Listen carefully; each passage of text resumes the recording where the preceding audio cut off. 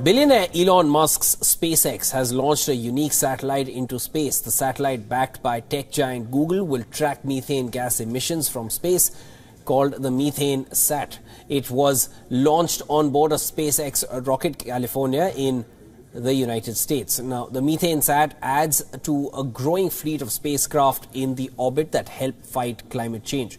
The satellites publish data on emissions of the invisible but potent greenhouse gases, while the European Space Agency and another satellite-based tracker called GHGSat are already providing methane emissions data. Methane Sat is supposed to provide more detail and with a much wider field of view.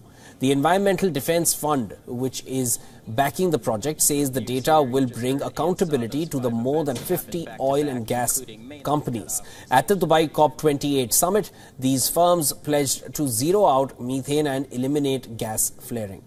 The data will also help these companies comply with forthcoming methane regulations in the EU and the US that includes a methane pollution fee.